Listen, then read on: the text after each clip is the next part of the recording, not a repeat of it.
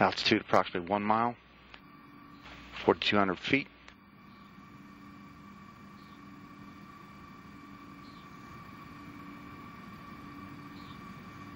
Approximately 3 miles to the landing site.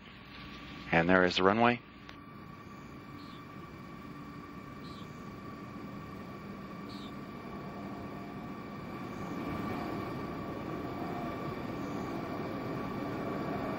Speed.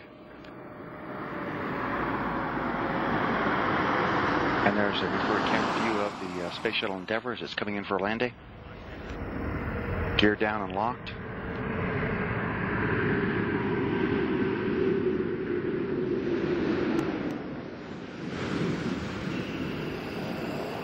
Main gear touchdown. Drag chute deployed by Greg Johnson. Forward gear touchdown.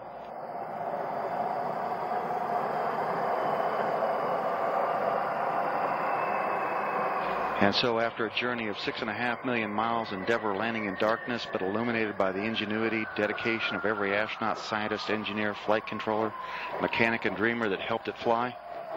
The fleet's youngest ship completing its 122 millionth mile after its crew delivered an instrument to the International Space Station that will sift through the cosmic darkness for years to come. Houston, Endeavour, we'll stop. 122 million miles flown during 25 challenging space flights. Your landing ends a vibrant legacy for this amazing vehicle that will long be remembered.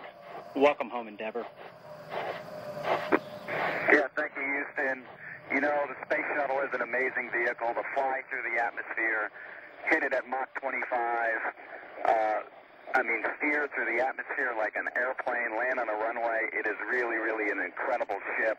On behalf of my entire crew, I want to thank every person that's worked to get this mission going, and every person that's worked on Endeavour. It's sad to see her land for the last time, but she really has a great legacy.